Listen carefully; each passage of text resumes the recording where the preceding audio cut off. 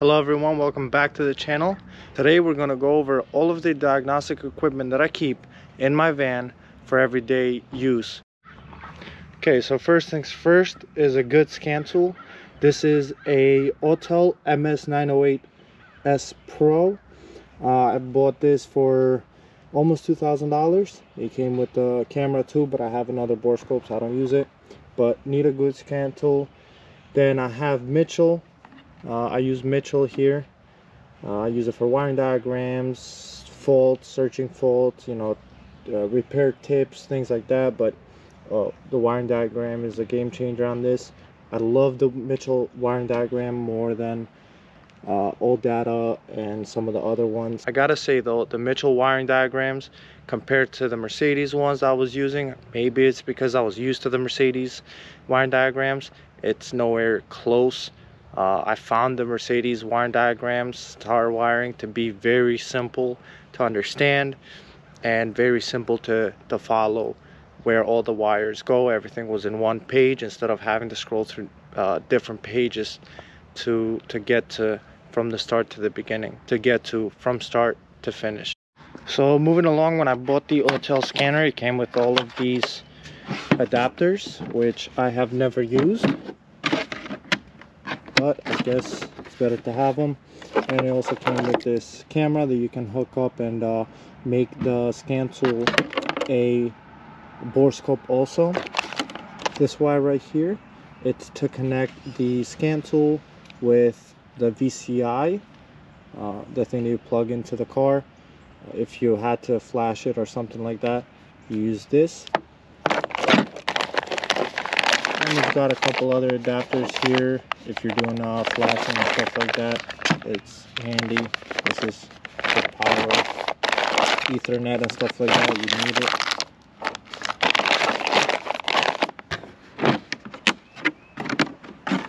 And I'll quickly go over these other adapters here also. Like I said, I have not used these ever. This is like a cigarette light adapter, I believe. Another one here to charge it. I guess this is nice when driving, but I do have a power inverter in the van, so I don't really use a cigarette lighter a lot. Short Ethernet cable also.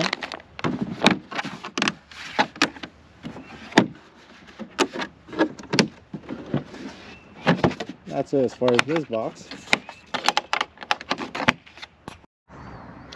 Alright, moving along with what we have. I have test leads here. These are to splice into wires. So I just hooked the banana plugs in there. The meter. Got the voltmeter here. I've had this thing for many years, over 5 years probably. I got some back probes, some back probes here, some kind of like extension wires that you could just clamp. Usually I use these for grounds, so I just hooked this up to a ground and use this one for the meter. And then move these out of the way.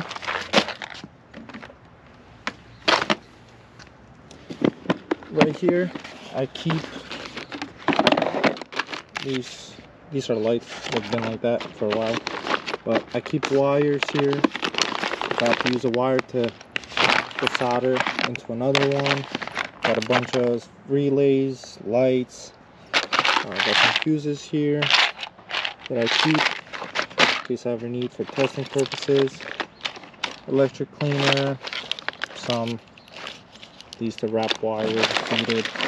A bunch of very small zip ties, but nothing very important here. These are I don't even know what this is. Oh, that's tape.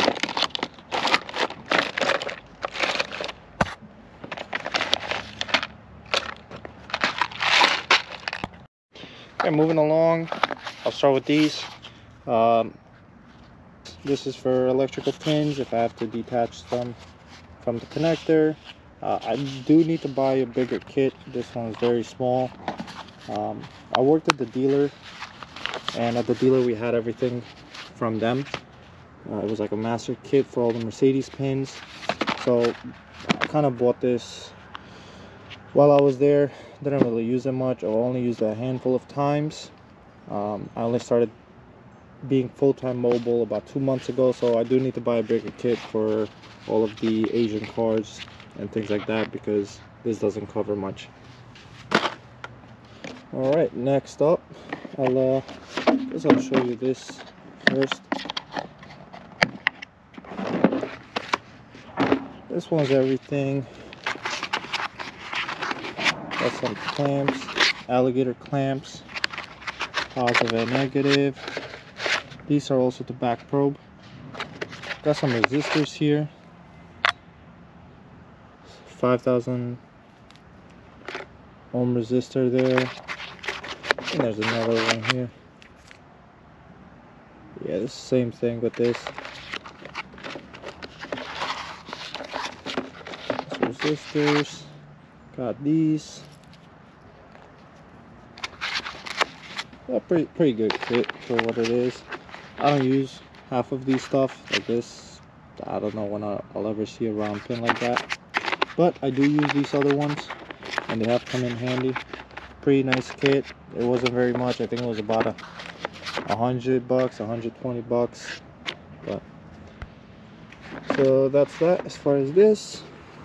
And has some lights too. So if you're testing positive and negative on something, it will light up here.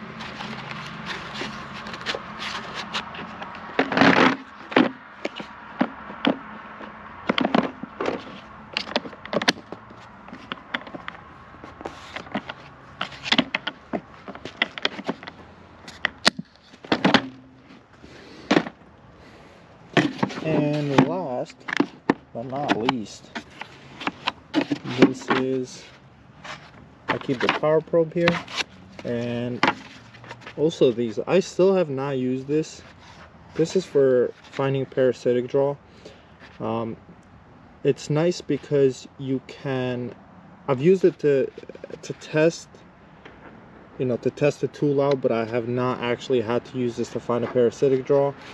But this is, you put over the fuse, you tell it what type of fuse it is, whether it's a maxi, like a big fuse, standard regular fuse, or a mini fuse, and then you type what type of fuse, like the amperage of the fuse, and it's pretty much, it reads voltage and it calculates it into amps. You can do the same thing with the voltmeter and go online and find the conversion for it, but this just converts it for you. It was about 90 bucks I think I bought it for.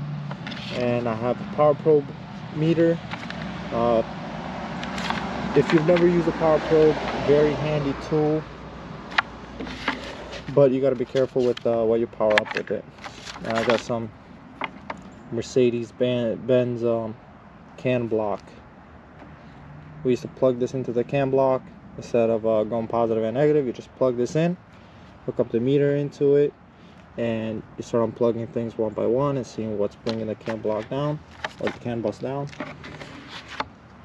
And that's about it that I have as far as electrical stuff. I have smoke machines and things like that, and I'm gonna leave everything up in that box, in that tool bag, so whenever I have issues that I need to bring the meter out, all these stuff, they're all in the bag. They're all accessible very easily, instead of having to grab everything one by one. So that is it as far as diagnostic tools that I keep in the van at all times. If you like this content, leave a like. If you didn't like it, leave a dislike and let me know in the comments why, so I can try and improve, as I'm pretty new to this. So thank you guys for watching. Have a good one.